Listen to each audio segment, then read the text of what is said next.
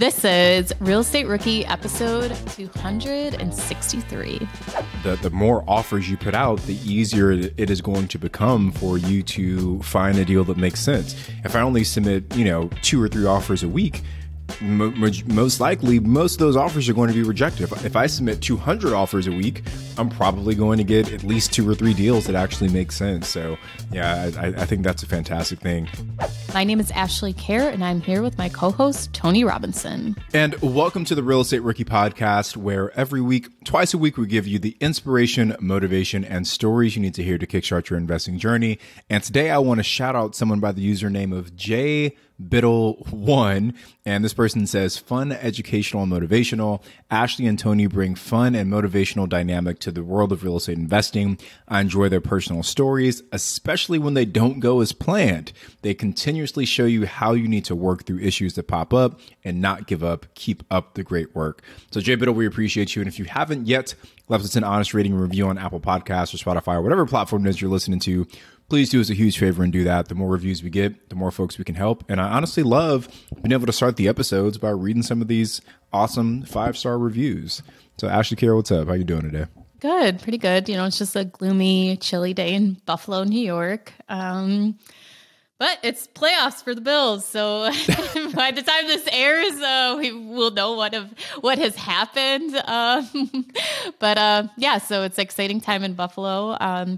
We just had everything that happened with Damar Hamlin, and just the Bills Mafia is just amazing support. And I was talking to someone the other day about like how tragedy brings people together. And I think that brought the NFL together, all the different teams, but like Bills Mafia, they've already been so united and like such like a great community that it didn't really need to bring everyone together because everybody was. So I think just having, something like that happen really puts into check how like short life can be, scary can be, and also reinforces your why as to why we're all doing this, why you guys are listening to this podcast right now, like what you want to happen in the time that you have left. So not to start out the podcast on like, a downward spiral here, but I just thought it was important to mention, and not to, maybe you have a reason that you want to stay motivated. And I think that can kind of touch on that. I think it's a great thing to bring up, Ashley. And yeah, maybe it sounds a little morbid or whatnot, but it is the truth, right? Is that we all never know what could happen tomorrow. And more likely than not, most of us will see tomorrow. But, they're called accidents for a reason. And there's something that you can never plan for. And you have to ask yourself, are you waking up every day living a life that is fulfilling? Are you waking up living every day in pursuit of the life that you really want? Are you waking up every day happy? And so many people don't. The average person is overweight, unhappy, and underpaid. And I feel grateful because hopefully by listening to the Real Estate Rookie podcast, we're giving people the stories and the resources and the tools they need to start taking steps towards that life that they actually want. So I think it's a great way to start today's episode, actually. And just to touch on the real life of that stuff is like, yeah, those as real estate investors, you can really like make the life that you want. But like, there's also those days like last night where I'm chugging an energy drink and up till 1 a.m. because I won't be able to sleep unless I finish something. And, so there's like those stressors that are still in your day, but it's almost like an adrenaline rush, I guess, in a sense. So not to say that me and Tony have like these perfect real estate or traveling. Tony's in Texas right now, lives. Like there's definitely those days where it's chaotic, but I love that every day is different. And I feel like we're almost always in sync when we pull like these late all-nighters, because I was literally up until 2:00 last night because I was at this conference all day, but I still had work to do after I got back from the mixer. So I didn't get back into my hotel room until like almost 11:00, and I still had work to do, so there are definitely those long days. So if I look a little tired during today's episode, it's because I only got like 4 hours of sleep last night. And before you even mention that, people are already commenting, what's your skincare routine, Tony? You're just glowing on today's so episode. I was on stage at Rob's event and we were doing like a Q&A on stage, and Rob was the one reading off all the questions, and it was like, how do I find my market? How do I deal with this guest issue? And Rob pulled out one question and it was, what is your skincare routine? And so that question has followed me everywhere. So I'm happy to officially announce actually on the podcast that I am now launching a $100,000 mastermind on my skincare routine. So if you want to join, there's a link coming soon. You do actually need to start a skincare routine. I don't even have one. Or you need to do like my skincare routine, like do a t-shirt and then on in the back, it's like buy a short-term rental property, cash flow. Like this makes you glow. Like that's there you my go. secret. Something like that. Yeah. So in today's episode, we have brought our mentees back that you guys are getting to know. We have Brandon, Lawrence, and Melanie, and they're going to share the progress that they've made, the questions that they have, and each also give some advice to you guys that you guys can learn from them as they're going along this journey. Yeah. And there's, I think one common thing we saw from all three of them was a little bit of fear and hesitancy. So you'll get to hear how Ash and I kind of encouraged all three of them to push through that and what they should be doing on the other side. So I'm excited because one of them made some really tremendous progress, actually. And we have probably one of the biggest updates of this whole mentee experience. So I'm excited for you guys to kind of see who that is and what steps they've been taking. And make sure you guys reach out and congratulate them. So after you take a listen, because it's pretty awesome. Huge accomplishment. Melanie, welcome back to the show. We are so excited to have you again. Do you want to fill us in and what you've been doing the last couple of weeks? Yeah, thanks, Ashley. So good to see you guys. It's been a good week. I was able to submit an offer this last week, which was absolutely my most important next step. And I think that was great momentum for me. I'm still very excited about finding a property, but unfortunately, this particular offer was not accepted. Happy to kind of break that down a little bit and talk about the purchase price depending on how far we want to go into it. But it started with, a little bit of a low ball offer, kind of as advised here to be more aggressive and not be so worried.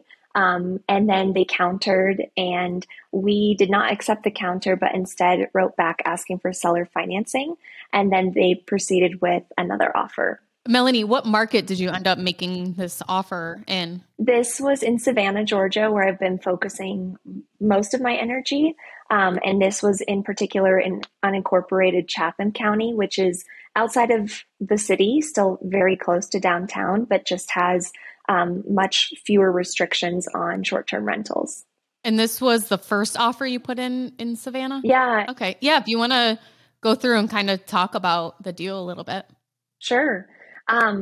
So this particular property had been sitting about 50 days. It was listed at 250, which was nice and low. It had just been recently updated and had a great interior, just really, really nice upgrades for photos, at least. Of course, I never saw the property. And we ended up offering 200 and asking for 5K seller concessions. So it was pretty aggressive. My agent was, a little bit just kind of also saying that this was aggressive. And I knew that going in. But when I had run the numbers, I was just being really, really cautious and conservative. So I was going to put down 10%, about 20K. And with current interest rates just going through traditional financing, I was looking at about $1,600 a month for a mortgage. And then factoring in property management because I'd be out of state and landscaping, I was looking at about $2,100 a month in payments. And so then I started going through what occupancy, various percentages of occupancy for the month would look like at the average daily rate in that area. I've been saying this for a couple of weeks now, but in looking at a lot of listings in the area, just kind of clicking through and looking at available listings, so many of them have, less than 5 bookings, which has just kind of, worried me a lot. So I've been talking to a property manager locally and asking him what his average occupancy is. And he quotes about 60 to 70%. Even still, I ran the projection at 50, 60, and 70%. And at 50%, I'd be looking about 100 a month in take home. 60% occupancy is around 500 a month. And then at 70%, I'm looking at about 1,000, take home at the end of the month, which is great. But that forces me to be, closer to 70%, which I'm just not sure if that's realistic or viable going into 2023. So when they countered at 235, I considered it. 70% occupancy, slightly less income, is still kind of, I think a stretch for what to expect in 2023 as a new Airbnb, but I don't know. I'm open to feedback there. In short, I ended up writing back to see if they could come down on the, or at least work with us for seller financing so that interest rate would be lower and make all those numbers look nicer.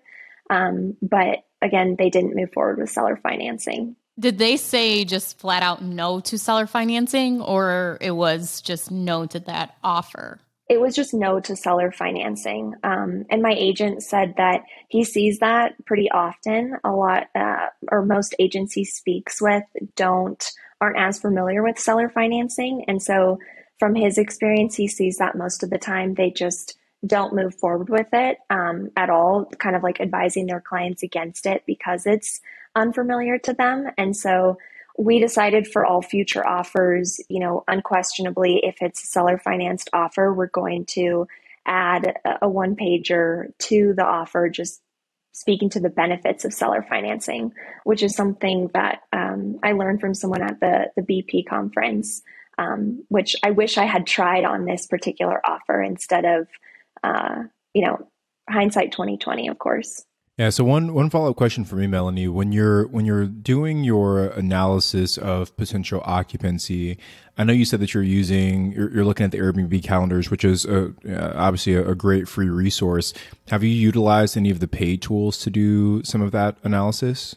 I had in the past looked at STR Insights, and I've used data.rabu, which is a free tool. I haven't paid for AirDNA, for example.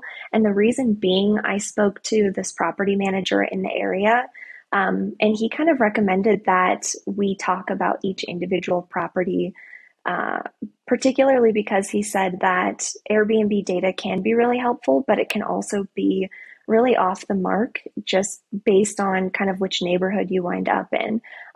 He's been in the area for 8 years and said that for the most part, he's pretty familiar with the streets that do really well.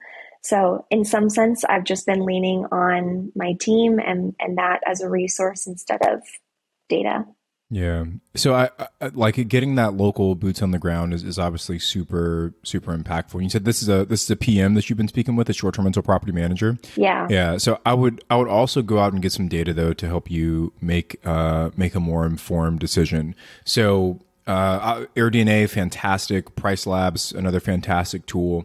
But what I do when I'm comping properties, and I actually just did this for one of my students yesterday, is I go into, and you can go into either platform, but I typically go into Price Labs, and I will download, for example, what's the bedroom count on that property that you're looking at? 3 bedrooms. So I would look at all of the 3 bedrooms in this city in Savannah, Georgia. I would export all those listings. And I would, take off the ones that have really bad reviews, right? Like if anything less than like a 4.6, I'm not going to look at those. I would take off the ones that aren't active all 365 nights out of the year, right? If it's only active half the year, they're not really running it like a true Airbnb. Maybe it's just like a hobby for them. And I just kind of start paring that list down. And what happens is I go from 400 3 bedrooms in that market down to like 150. And then I literally click through all 150 of those listings. I open them up and I say, how does this listing compare to my listing? And if it's a good comp, I'll keep it. If it's a bad comp, I'll delete it. And that 150 ends up becoming 25 to 30 comparable listings. And when you export that data from a paid site like Airbnb or Price Labs, you get to see things like, what was this listing's occupancy over the last 365 days? What was this listing's average price over the last 365 days? What was this listing's revenue over the last 365 days? And that's data that you can use to help you make a more informed decision around what do I think this property will do in 2023. Now, 2021 data, I would probably discount that a little bit because 2021 was such a banner year for short-term rentals. 2022 data was a little bit more realistic in terms of what we can probably expect for 2023 moving forward. And if you want to discount it a little bit to, uncertainty, whatever it is, you can do that. But those are the steps that I would take, Melanie, to really drill down on your numbers and give yourself a little bit more confidence in the analysis. That's super helpful, Tony. I appreciate that. I definitely can. I see the value in the data-driven approach. I think two things that are giving me pause, and I keep bringing this up, and I think it's just the cautiousness in me, is that I think it's hard to account for two variables that aren't present potentially in the past, which is increased competition and then just the current state of the economy. And I know that you can't measure everything. At some point you're taking the leap, but those two things I just am worried about. And so maybe that's just me needing to be a little bit more risk averse and a little bit less cautious, because I know I do want to buy, but I want to have some sort of tool to measure for those and to anticipate that. Let me ask you a couple questions, Melanie. First, those are both super realistic concerns to have about investing right now, right? Is saturation or competition, and where is the economy headed? But if you buy, say you close on this property today, do you plan to sell this property in 6 months or less? Do you plan to sell it in 12 months or less? Yeah, no. 18 months or less? How long do you plan to hold this property? I mean, as long as I can, at least I would say 5 years, 8 years plus. So let's say that the economy goes into a recession today, into a deep recession today. Do you have reason to believe that recession will last for 5 years? No, and you had provided some great information about how long they typically last in general. I think, sometimes I can go to worst case scenario. So I do value just taking a step back and getting some perspective. There's also a side of me that's I just want to have certainty about making, that this is my first short-term rental. I just want to be really sure that I'm taking a leap into a high performing one. And I think, I will probably look back on that and laugh, because the perfectionist in me wants this first one to just be perfectly cash flowing. And I've heard so many stories about that, you really do have to learn. And the first one is a learning opportunity. And sometimes it's great and sometimes it's not. So it's good perspective. So thank you. I think that's a really good point right there that a lot of people get hung up on, and even myself included, is you want that first deal to be perfect because you want to maximize your profit. You want to maximize your cash flow because you are putting what you have into this property. Your first property, it's your baby, it's your leap, it's your jumpstart into real estate investing, and you just want to maximize it. And I see one way I see a lot of people get hung up is, okay, I have $20,000. Should I put it into one property? Should I get 2 mortgages and use it as down payment? Should I, put it into somebody else's deal and be a private money lender? And they're just trying to maximize what's the best use of their capital or the resources that they have available. And so for you, it seems like it's just getting the best purchase you can get, getting that best purchase price, and it's going to maximize that daily rate, and you're going to have this wonderful cash flow. But think about, what are the worst case scenarios when you run these? So when I like to run numbers, I'm looking at, how, if it is a short-term rental currently, what do the numbers look like right now as is? And then what is the best case scenario? What do you think the numbers could be on the property? And then what is worst case scenario? So at worst case scenario, are you breaking even on the property where you're not having to put any of your own money into the property at all?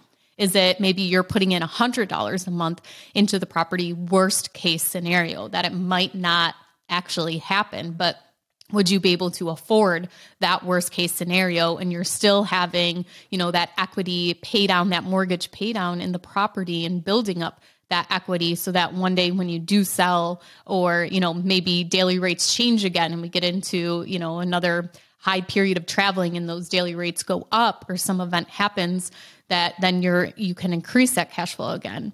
And then what are your exit strategies on the property? So I think trying to not focus so much on how do I get the best return, because just getting into that first property, even if you break even, I mean, my first property, the cash flow was so minimal, so minimal. I mean, I forgot to include snow plowing. Okay. I live in Buffalo, New York, and I completely forgot to include the cost of that. And that didn't put me negative, but it still hurt my projections and wasn't as great as I thought it was going to be. And then it was just an older home. There was repairs. We went through an eviction after a couple of years of having it, and just all these little things happened. But I learned so much. And like, once I bought that property, I bought the next property within 3 months because it just propelled me. And I think that's the most important thing. And if you talk to a lot of investors, I always think of Jay Scott. He bought this property with his wife and it was a disaster. They were going to flip it and they had to turn it into a long-term rental. When they actually sold it, I think he made like $1,000 maybe on the profit so many years later. But I don't regret it. He's like, that got me started. I learned a lot of lessons, things like that. So just try and keep those things in mind. Yeah, thanks, Ashley. Yeah, the maximizing profit is something I have definitely been focusing on. And I have a long-term rental in Denver. And I think especially after just spending a lot of time listening to different investors and different, I guess, podcasts, I think there was a lot of me that thought, I really didn't maximize my profit. I definitely did my best on that property. And I really, I was very cautious about that one as well, but I wish I had done more to maximize what I put into that one. And so this one feels like, okay, I really, really want to be maximizing it. But I really hear you when you say, when you're thinking from the long term, both the learnings and the opportunity to come, that's probably the best place to focus because the tourism industry is going to shift and bookings are going to increase, and it does have an exit strategy for long-term rental. And this area is growing, the population is growing. So I definitely think there is potential, and maybe it's just more about trusting myself, and it's just the risk factor, And to clarify, it's not even your first property, because obviously this isn't your first property, but your first investment in a certain strategy, because the analysis is so different that if you went and you purchased another long-term rental, you may not have that analysis on it because you have experience with the one, you know what to do. This time you're more confident because you already did purchase in that property. And there's that opportunity to maximize the profit a little more because of that experience. So yeah, I think taking into the short-term rental as to, now you're looking at daily rates, you're looking at different ways to pull that data from than you would the long-term rental. Yeah, absolutely. So, Melanie, as we wrap things up here, I just want to clarify. So we talked a little bit, but based on our conversation right now, what do you feel are the most important next steps for you as we move into our next conversation?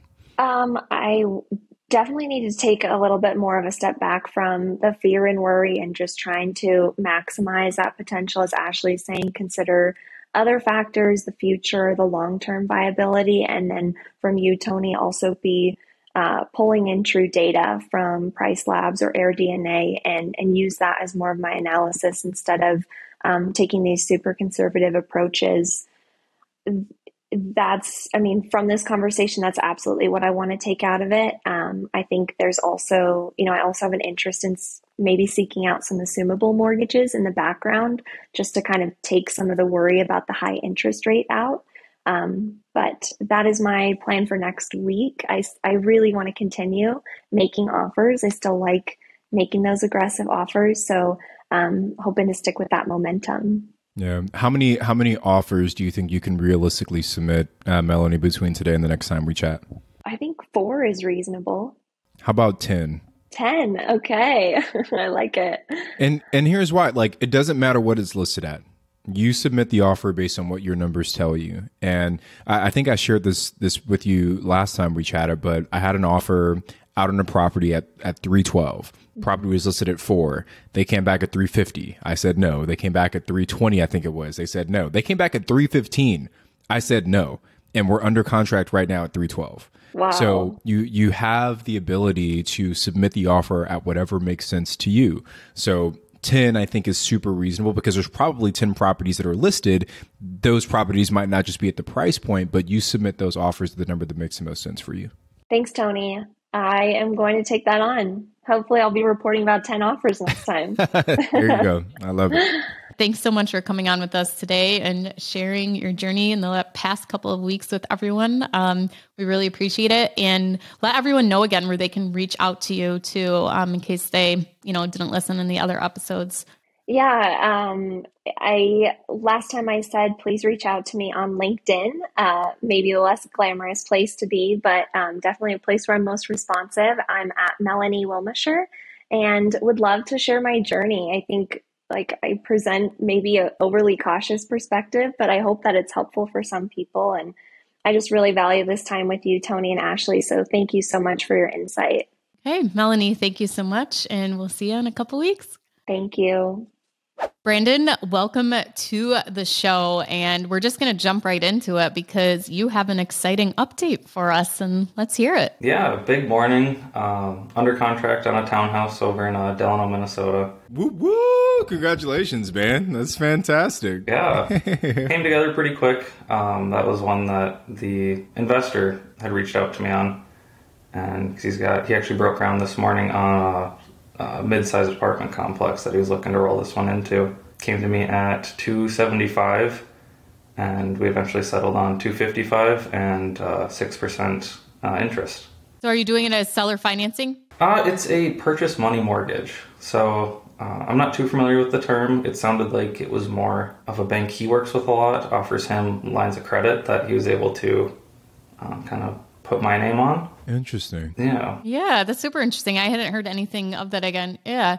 Brandon, real quick, just in case anyone is jumping in new here and they haven't listened to the other episodes, can you just explain real quick what your goal was coming into these 90 days? Goal of the first 90 days was to finally get a property. Been looking for a while and just kind of needed kind of a nod that I was doing things right, so that the numbers I was looking at made sense. And what was your most important next step from last week?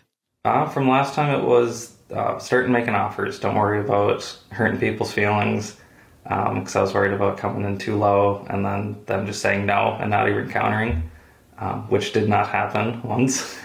So how many offers did you make since we last talked to you? How many offers did you put in? 5 of them, so still not as many as I would like. But the first 3 of them actually had some interest, a couple counters, and other things just haven't lined up quite yet. Waiting to hear on some that are waiting for more offers, as they still have a couple showings trickling through as they're about 30 days on market. So what would you say, Brandon, was like the big lesson that you learned after submitting all those offers in the last couple of weeks? That if they are emotional about it, I don't know about it. If their feelings are hurt, their agent just comes back and kind of says yes or no, or a new number has been the most consistent response. Usually not too far off the asking price initially anyways. What would be your advice to rookies who are kind of in the same situation as you and maybe were kind of stuck as to where you were last week? Yeah, biggest lesson I learned is making offers did work. They got me more responses and eventually got me a property. Say that louder and again so everybody can hear that lesson. Making offers does work. Even if you're worried about hurting their feelings and it's way off the asking price. There you go, man. And that's so cool because we were just talking with Melanie about this as well, right? About like the velocity or the volume of offers. The more offers you put out, the easier it is going to become for you to find a deal that makes sense. If I only submit, 2 or 3 offers a week, most likely, most of those offers are going to be rejected. If I submit 200 offers a week, I'm probably going to get at least 2 or 3 deals that actually make sense. So yeah, I think that's a fantastic thing. Brandon, what was the kind of shift in mindset? And you touched on it a little bit about not getting emotional, but what was that shift in mindset you had to make to be able to increase the number of offers that you made? Just biggest shift was just looking at it at numbers, not looking at pictures of the house in between the analysis on it or the area or what it would be like to own 3 of them when I don't own any of them at this point. Just getting analytical about it. So walk us through what's next for you. So this morning you went and did the walkthrough of the property. What's the plan going forward? As of right now, closing's sitting on February 1st for ease, as there is a tenant in that property already until May of 24. So that's next step on that property, walk through it, and there's a couple things that could be done, but biggest things looked fine. Windows, furnace and air is older, but it did sit vacant when it was built for about 2 years, so those things weren't running as much. So hopefully a few more years out of those. Is that from your own walkthrough, or is that from the property inspection report, some of these things you're calling out? That was my own walkthrough. Got it. Have you had an inspection done on the property yet? No, that was something that we had debated on, but with the history of it and being a townhouse, so its liability on the bigger stuff is a bit more protected just through the FHA stuff instead of having to worry about replacing the roof, sidings and windows and stuff like that. So the structural things weren't as big a concern. It was more looking under sinks for wet spots, how old's the furnace, the air, what kind of shape are the plumbing fixtures in. So Brandon, are you thinking about potentially moving forward without doing the inspection? Yes, as of right now, that was the plan. Got it. Ash, what are your thoughts on that? Like, do you typically buy with no inspections? Yeah, I haven't had an inspection in a long time just because I'm usually buying such dumpy, dilapidated properties anyways that I don't know what more, what difference an inspection is going to make, that the whole place is going to be gutted. But I'm curious as to why did the seller say that was, something they wanted, they didn't want the inspection, or did you feel kind of like pressured that your offer would be better if you didn't move forward with having an inspector there, or just that you have the knowledge? It was the train of thought with that if something does come up, if the furnace isn't any good, that's not a big deal for me. The water heater's older, that's not a big hurdle. That's materials in a few hours, since I'd be able to tackle that. Since you're naming off these things, I actually got a text when this podcast recorded that I have to put in a water softener for a property that's going to be $4,500. So maybe after this episode, I can pick your brain on something like that, because I was just like, here we go, another expense on a property. But I'm sorry, go ahead. I just had to mention that because that is such a great resource that you have, that you know a lot about the mechanics of a property and you can go in yourself engage. And I think that's important to mention that, maybe somebody thinks they have no experience or, no kind of knowledge or way to contribute to a deal, especially if they're looking to partner to someone. But, you being able to assess some of these situations, I think is a great advantage. Yeah, I think I actually would suggest still, though, Brandon, that you do move forward with the property inspection. And here are two reasons why. First, I think that the property inspector, if you find a good one, this is someone who's highly trained in identifying deficiencies within inside of properties. And even though you do have a background in the trades, they do this all day, every day. And their ability to maybe pick up on things that someone like me, Ashley, or yourself might miss is there, right? So I think they can work as a really solid set of second eyes for you. And second, if something major does come up in that property inspection report, you now have leverage to go back to that seller and say, look, Mr. or Mrs. Seller, here's an unbiased third party that identified this potentially major issue that you and I need to come to an agreement on how we resolve. And it's good that it's coming from the inspector and not just from you, because if you walk it and you point out, hey, Mr. or Mrs. Seller, here's this issue, the seller could say, well, I mean, you're biased. Of course, you're going to point those things out because you're buying this property from me. The property inspector, they're like an appraiser. They get paid regardless of whether or not you actually close on that property. So they have no, they have no skin in the game in terms of whether or not you actually move forward with it. Their only job is to report the facts. So I do think, especially with you being new in the game, that there probably would be some value in you doing that. And hopefully it comes back and it's all clear, or things that you feel aren't a big deal, but it would be a really bad situation or regrettable situation if you uncovered some major issue after the fact. Yeah, Brendan, did you get a quote at all as to how much it would cost to have an inspector come to look at the property at all? Not for that size unit specifically, but I've heard about $380 to about $450 pretty consistently. And, I mean, you're buying the house for a few $100,000, like, invest another 400 up front to make sure that everything under the hood is working well might be worthwhile. So I think that would be my only bit of advice for you. I do have another question in regards to kind of paperwork stuff. Yeah.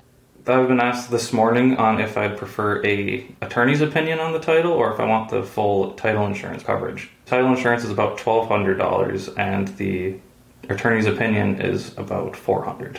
I would do the title insurance because you don't want to run into the situation where you go to sell the property and somebody who's purchasing it requires title insurance.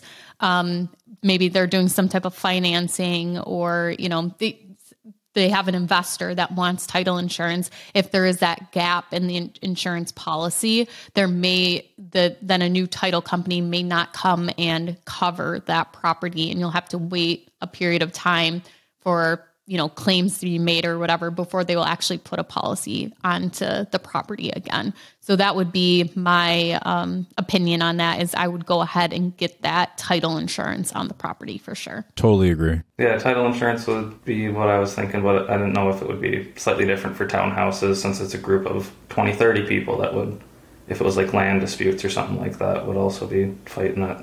Yeah, no, just for the fact of an exit strategy for you, I would go with the title insurance so that you have more options to how people can purchase the property from you. Okay. So Brandon, have you started to kind of gather a list of things, a checklist that you have to go through to create this, to things you'll have to do during the acquisition of the property, such as switch the utilities and things like that? I do have an acquisition checklist that I use if you want me to send it to you. And it's just like, little reminders like get insurance on the property, switch your electric, make sure the property taxes are now in your name, things like that, if you'd find that useful. Yeah, I definitely would. I actually did get started on property insurance this morning because there's an insurance agent who also owns an investment property in that section of townhouses. So he actually reached out to me already. Oh, awesome. That makes it easy for you, huh? Yeah, that was a good reminder because it was something I hadn't really thought of until this point. Yeah, to be honest, and I think I've probably said this a couple times on the podcast, it was probably maybe my fourth or fifth property. My real estate agent called me the day before closing, was like, you got insurance? You got the utility switch? And I was like, oh my gosh, no, I didn't get insurance. I got to do that right now. And that's definitely the benefit of having a great agent where they can do it for you that day. But so that's why I have the checklist, is just so every single time it's the same things over and over again. And Tony, I'm sure with you, there's a lot of things that are repeated, and especially with the short-term rentals, having to furnish, everything like that. Totally. Like, just like a quick side note, like Amazon has the ability, if you have, maybe it's with the personal account, but if you have an Amazon business account, to create reorder lists. So literally all of our household essentials, we just have a reorder list. We have one for the kitchen. We have one for the bathrooms. We have one for the bedrooms. So whenever we launch a new property, instead of having to go through and like look for all these items, we click 3 buttons and we're able to reorder everything for an entire house. And then we have a larger property launch checklist. You guys can actually download that for free if you go to the realestaterobinsons.com/checklist, I think it is. But it's like a bunch of steps that we go through to get our property like up and running in a repeatable way. Brandon, is there anything you're doing right now to kind of document and keep track of some things that are happening during this process for you that maybe you want to keep track of going forward? Yeah, right now it's just kind of on paper, writing down addresses, offers, how many days since I've heard from them, keeping track of days on market, stuff like that. As far as the acquisition checklist, I haven't done too much about that yet, other than insurance, which I got reminded about this morning. Utilities are in the renter's name already, and then just have to check everything over with the title company to make sure everything's good on my end for closing. One thing with the utilities to find out about is sometimes you can put the utilities, you can be listed as the landlord. So when that person moves out of the property, the utilities are automatically put back into your name. So one benefit of that is like, so around here, a lot of properties have natural gas. Well, if a tenant moves out and they cancel the gas, you have to have the gas turned back on. You have to set up a time between set a day, and it will be between 8 a.m. and 4 p.m. and you have to be at the property and they will come. So it's like a whole wasted day for them to come and turn the gas back on, and someone has to be there because they'll check the stove and stuff like that to make sure that there's no leaks. But so you can maybe look into the utilities too and see if there's that program. And also it just saves you time so that when people do move out, you're not having to call and say, I need to put the utilities back into my name, give your information, things like that, where it will just automatically revert to you as the landlord anytime somebody moves out. Yeah, that's a good bit of information. I'll have to ask about that. Okay, cool. Well, Brandon, thank you so much for coming on with us this week and sharing your information. We're super excited for you and can't wait to see how it goes. Yeah, super pumped for you, man. Yeah, I'm really excited. Well, Brandon, thank you so much, and we will see you in a couple weeks. All right, looking forward to it. Lawrence, welcome back to the show. How have you been? Thank you so much for having me back. I would probably say the most exciting thing thus far, which I want to congratulate you, Ashley, on your book, because I have a copy of the Real Estate Rookie 90-Day book. And I am so excited to dig into this book, especially chapter 9, which talks about making offers, because this episode with me will talk about how I definitely took action to make offers. So I'm excited to dig into that book, and I think everyone should get a copy of it. Lawrence, thank you so much. That just made my day. And also I appreciate all your love across Instagram too today. Of course. It takes a village to be a real estate investor. And Lawrence, we will send you your check for that promotion after we cut this episode. So. Tony, you just did another joke. We were just talking about that in the last podcast recorded. Tony's had 2 jokes for the year now. Now I'm at 3. Yeah. So Lawrence, tell us, before we actually get into what you've done the last couple of weeks, just remind everyone what kind of your goal is right now, what you're trying to reach. Of course. So my major goal is to add a property this year using seller financing, owner financing. Right now I have 2 rental properties that were traditional, that were used with traditional bank lending. And so right now, with interest rates being higher, if I'm able to put together an advantageous deal that works for the seller and myself, I would move forward. So my overall goal is to purchase a property using seller financing, because I definitely want to utilize that tool in my real estate investor toolbox. And then, so fill us in as to what has happened. Yeah, of course. So last week, my most important next step was to actually put the offer in through seller financing. And I submitted an offer. I jumped in and did the offer for 7% because listening to my very first homework from you guys, Pace says that he likes to, get properties for no more than 7% down. So I was like, hey, I just submit the offer and see what happens. So my offer was 7% down payment for the full asking price, 8% interest with a 30-year term, 3-year hold whatsoever.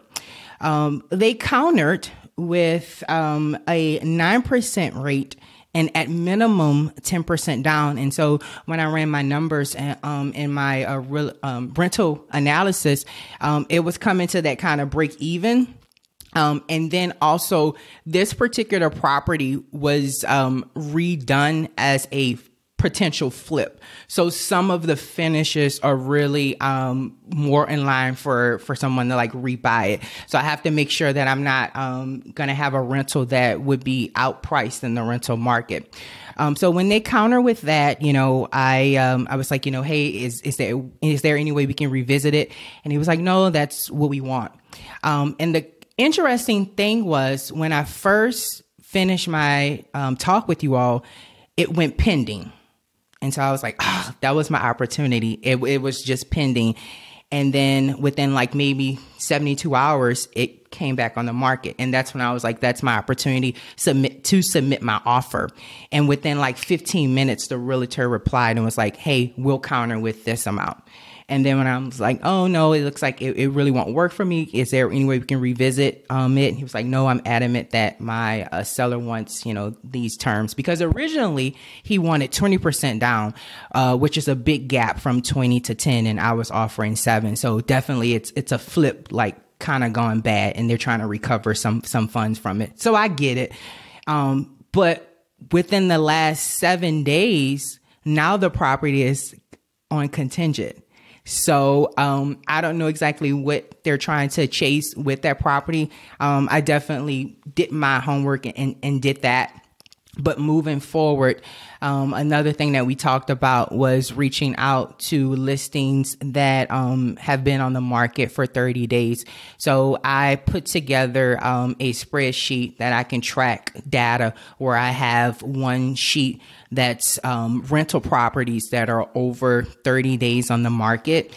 Those I'm going to start to put together my mailers. I've already started to draft them, and they'll be sending. I'll be sending those out. And then another sheet on the Excel sheet will be the properties that are for sale. That's over 30 days. Right now, that's not a long list in my market because it's such a rural area. That list is less than about 7 properties that kind of fit my buy box. Really, honestly, maybe 4 to 5. So my mins for next time will be to put in those offers for those properties that have been on the market for over 30 days for sale.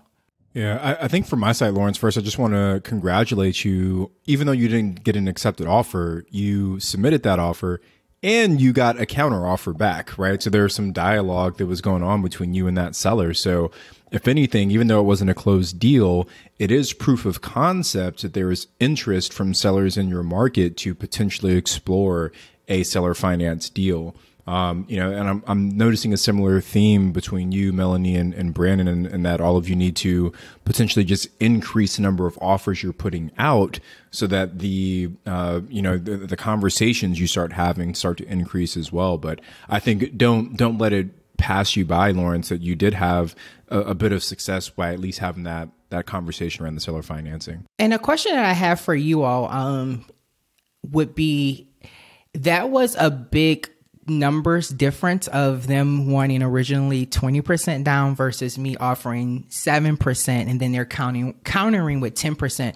Have you all ever kind of encountered that as well? Because it's a big numbers difference, where essentially they'll be leaving half on the table, 20% down versus 10% down up front. Yeah, I've seen people want 50% down. And it's like, that kind of defeats the whole purpose of doing seller financing for me. But that's where it comes into play as to what are they going to be doing with the money? Why are they selling? Is it because they need, a down payment on, a primary residence or something, or they need to fund their kids' college?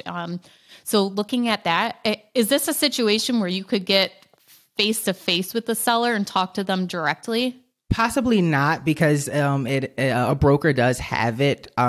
So, I mean, if there's a will, there's a way. I may be able to see if I can, get in contact with that person, because, like I said, it truly seems as though it was a flip gone bad in this particular climate of a market that we're at, because it's a beautiful property. Everything is brand new, and like I said, it's really one of the properties where it will definitely stand out as a rental with more of finishings inside to sell. So if I can possibly be able to talk directly with that seller, I feel like I could be able to just, do the deal. And again, I don't want to undercut or burn bridges in such a small town that I'm in with any type of brokers or realtors, but I definitely feel as though we could possibly work something out. Yeah, and you definitely don't want to do that and kind of overstep that boundary. But I think it's worth asking if maybe you could have that conversation with the seller